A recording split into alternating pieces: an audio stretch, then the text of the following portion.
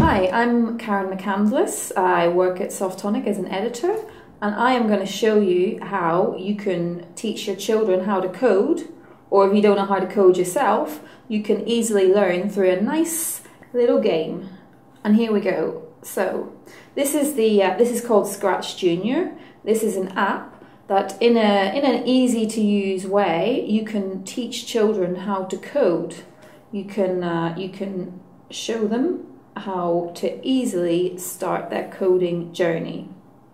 So as you can see, it's got a nice quirky user interface, and this is a little cat who is the main star of our video here. He's the main star within the coding world. So we start off with a kind of blank page, and we will create a project. And to do that, we will use this menu here and these building blocks, and using the cat and his friends, there are various different animals. We can create a nice line of code that will then turn into a fun project. Okay, so let's start off. So we can start off by pulling some building blocks down here.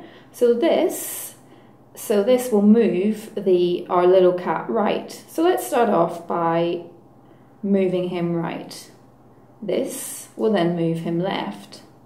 So as you can see, if you're not sure what this does, you can click on them and it will tell you. So move up, move down, turn right, turn left, and we can make our cat do lots of different things. So we can make him hop as well, and then what should we make him do next?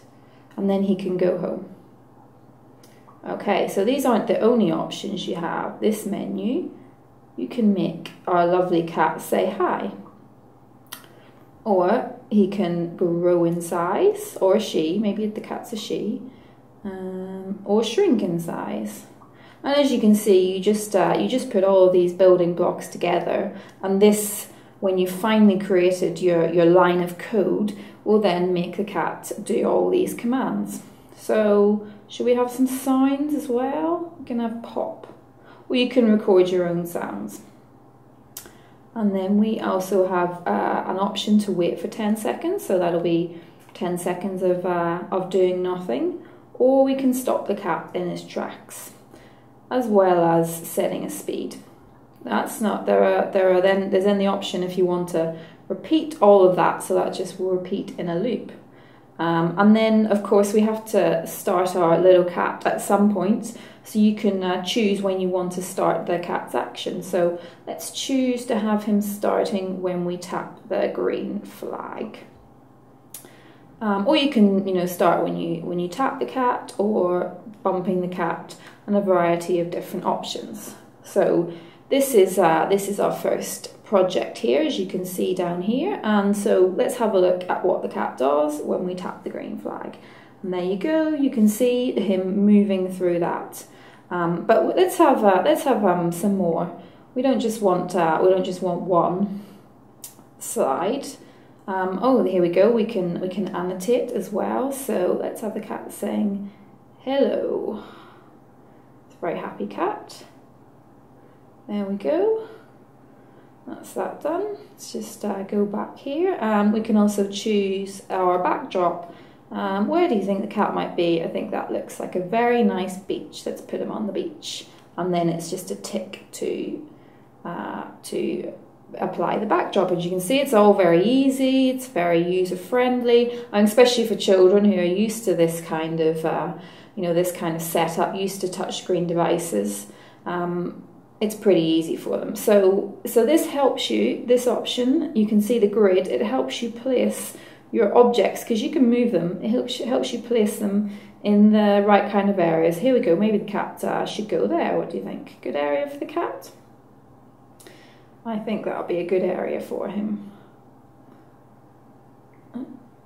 And if you don't want it to be a cat, we can maybe choose, what should we choose?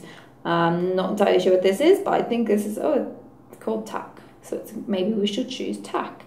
And we can add tack to our scene. And I think it looks almost like a jellyfish, so it's not a bad idea. But what should we have tack doing? Let's have tack moving around. Remember these options, if you want to find out what these options are, you just press on them. And so tack can move around and do various things like that. So you can change the amount of times. How many times? Let's have them doing it that 8 times. 88? No, maybe not 88, just 8. Okay, I'm doing that twice. I'm doing that 6 times. 66, no, just 6. There we go, you can preview it, and there he's going. Off he goes, or she, or maybe it's a she. And then upside down. Okay, maybe we should have, let's have some, where should we put you? There we go, we'll have some more characters. What might you see? A beach, you can have people as well, you can have objects, stars, birthday cake, those different things. What should we have? This unusual creature that almost looks a little bit like a jellyfish, or we'll have a dragon, because you might see a dragon at the beach. That dragon is quite big though, he's dominating the whole place. Oh, and he won't shrink. Okay, dragon. Let's actually get the dragon maybe have its own show, because the dragon is too big. Let's have the dragon and his friend the cat. And let's choose backdrop. Where might a dragon be? A dragon's probably going to be in the sea, right? So there we go. Dragon is underwater. Underwater, dragon and a cat, of course. That is what you're likely to see. What should we have the dragon do then? I think we should have the dragon turning right. Hopping. Dragon definitely will hop. How many times will the dragon hop? Well, let's see. He'll hop 10 times. Or she. And then what else? Dragon can move down. Not a lot of room. Move up. What else? The dragon can grow. Or no, let's have the dragon shrinking because they're already quite big. So from shrinking 10 times. Or 11 times, I'll do. And then we can have him saying hello. It's a friendly dragon. What else? We will start on the green flag. There we go. Let's start. Let's have a look and see what dragon's going to do. Oh, there he goes. There he goes. Oh, shrink. Hello. And there you have it. And you want us to do it again to check out your work. There he goes. There he goes. Off he goes. And he said hi. And there he is. The dragon. And if you want to just preview one step or start at a certain area, then you can just click on the bit. That'll start. And let's add some background. Let's edit our cat. What do we want the cat to look like? Maybe we can, well, you can actually take your photo. Let's see if this will work. No, it does not want to work. Oh, there we go. No, we've got a photo of me. I'll take a photo of me and I can have my face in the cat. Why not? There we go, that's Karen in the cat. Other things, we can cut bits out. Oh, there it goes, cat's gone. But I quite like the cat, so let's undo it and get it back. So what should we do? We can draw boxes around him, or her. That's a female cat. Maybe we'll want to draw a triangle. Just some shapes, another triangle. And yeah, making more than one cat. Moving around, you can just play around with all these kind of things and, you know, get your cat exactly how you like it. All right, well, let's undo some of these things. I quite like my cat with my face in it.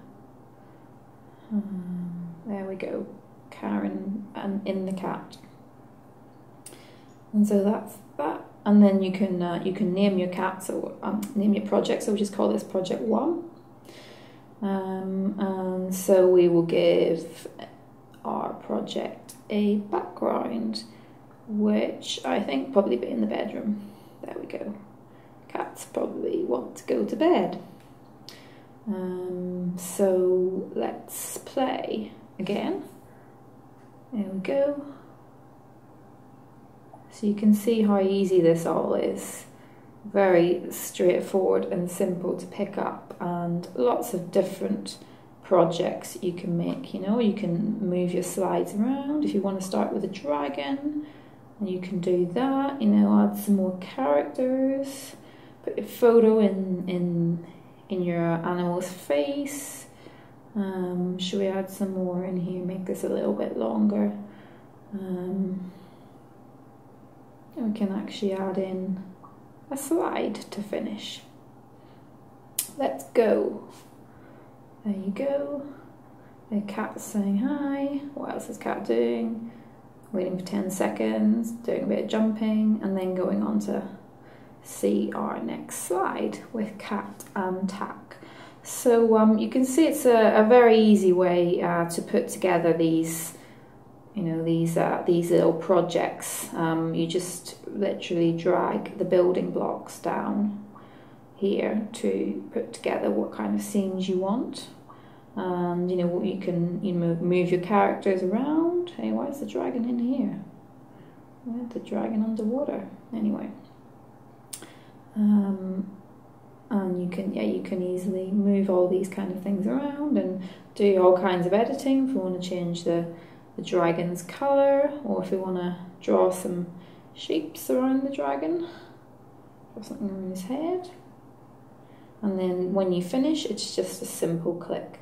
So it's all straightforward and really easy, and it gives children or even adults a kind of idea of how you put together the building blocks that will then enable you to be able to build these kind of projects in real life. Okay, and you can just play around and change all kinds of different aspects. And it's fun and it's good for children because you've got all kinds of crazy characters. You can completely customize it. And yeah, that's it. So hopefully it'll teach a really useful skill while being fun at the same time.